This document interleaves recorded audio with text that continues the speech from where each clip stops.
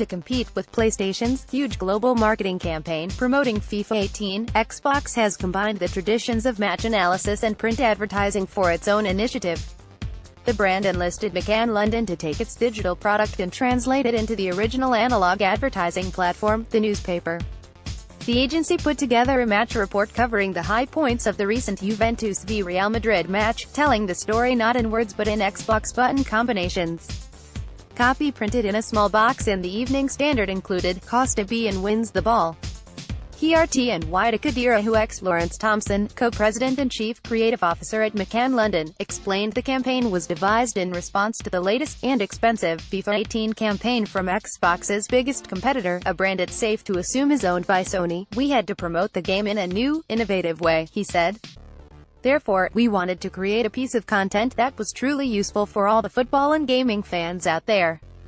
Instead of just telling you to buy the game, this match report teaches you how to play the game.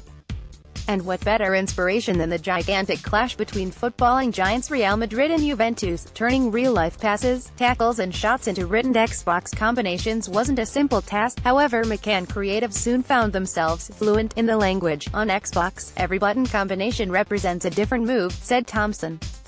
For the match report, we analyzed all the individual moves of the highlights, such as passes, crosses, dribbles, and more, and translated them into the corresponding button combinations. We also consulted with football gaming experts at Xbox to make sure every button was correct. This tiny box of copy forms part of a bigger campaign that includes digital video and a social media campaign reminiscent of the print ad.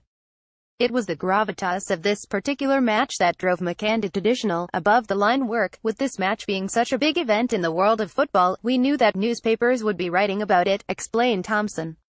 This gave us the rare opportunity to create reactive and contextually relevant content in a traditional medium. Sports fans love reading about the big matches. This was our way of offering an alternative perspective on the match.